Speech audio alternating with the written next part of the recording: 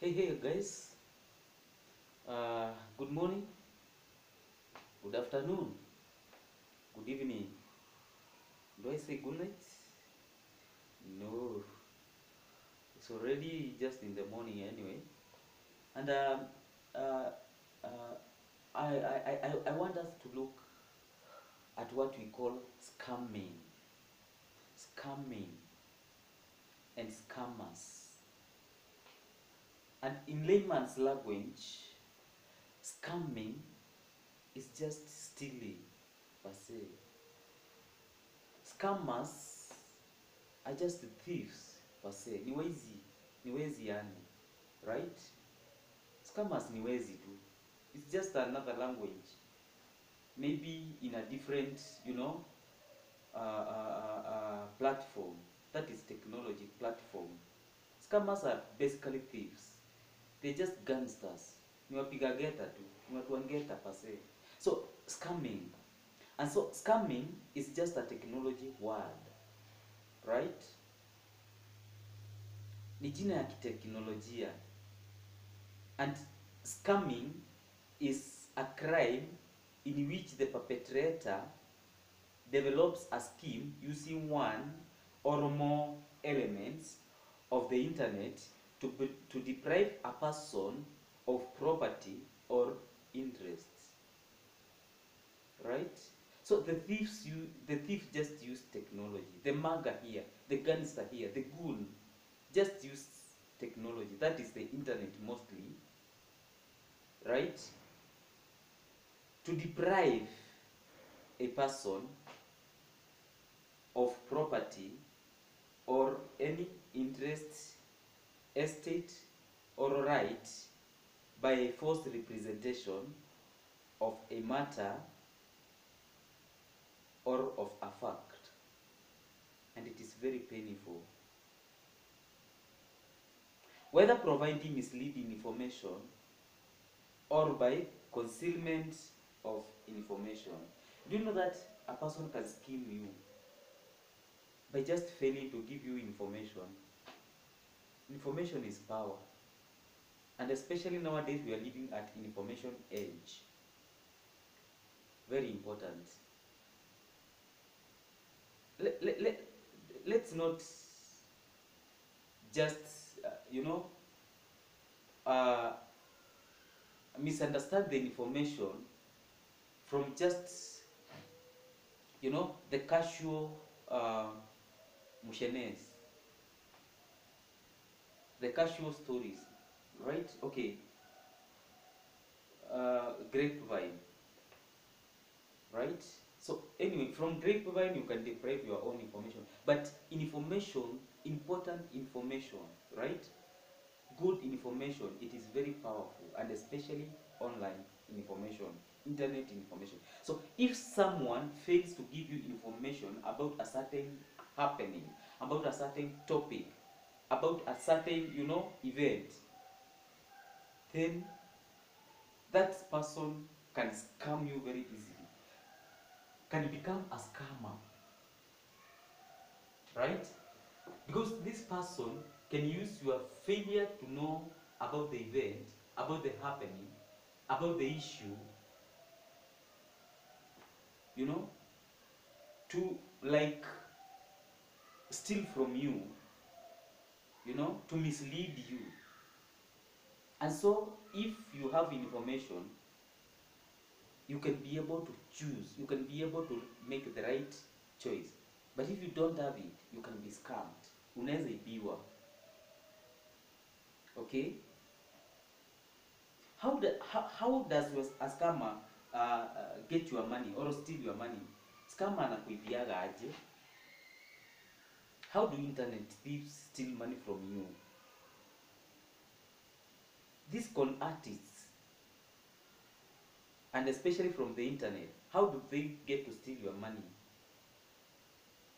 And they use money, in most cases, these con artists, they use money transfer systems to steal your money. What are these money transfer, means or systems? Like for example, an M-Pesa app. right?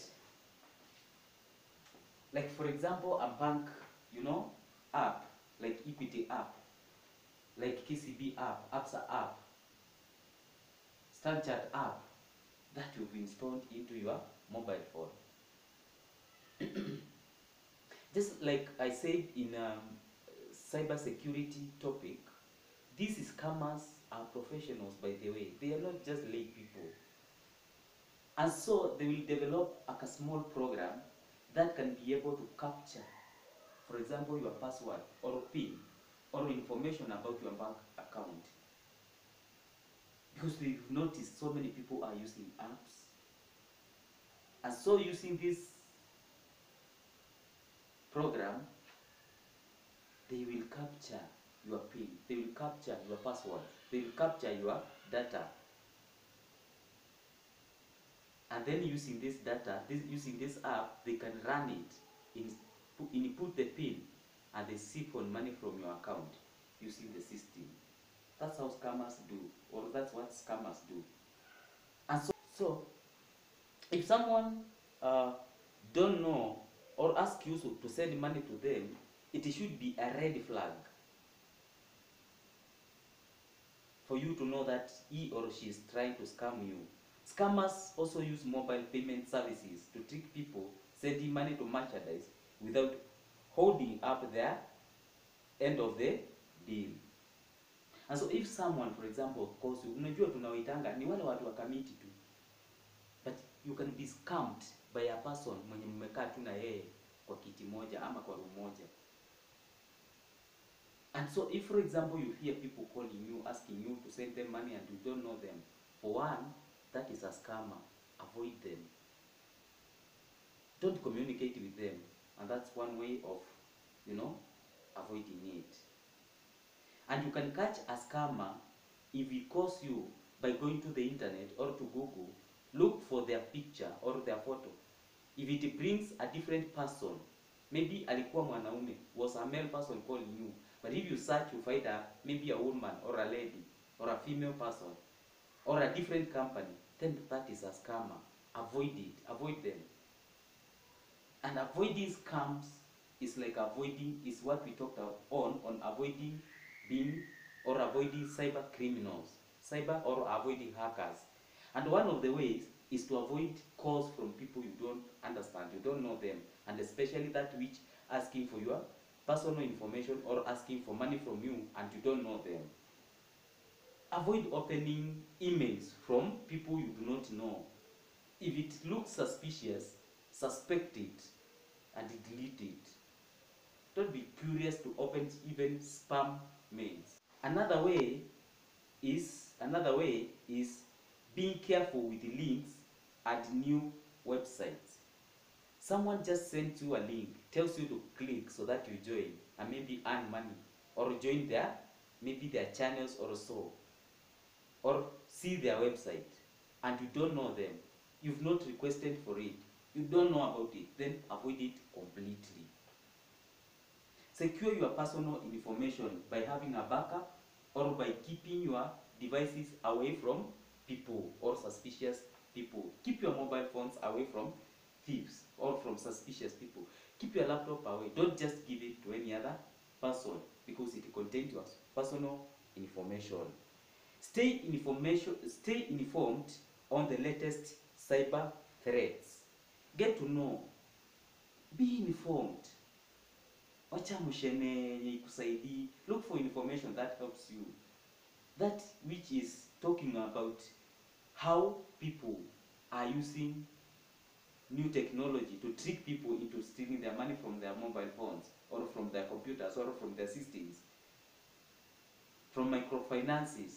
So that if you know and you happen to see such a link or you happen to hear such people calling you, then don't pick phones from them. Don't give them your information so that you don't become a victim. I told you that these people are professionals and they can really trick you into stealing from you.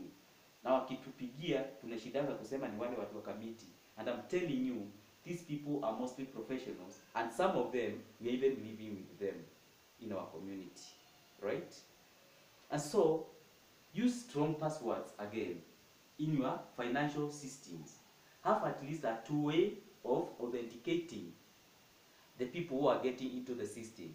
Have at least one or a maximum of two administrators into your financial system, into your data, into your system, so that you can, eliminate doubts when something happens. You know who to follow, and so that not so many people have access to your information. And have trusted admins that gets access into your information system. Keep your software up to date and maintain preventive software programs. And we say preventive software programs are like antiviruses and phishing programs, security alert, messages.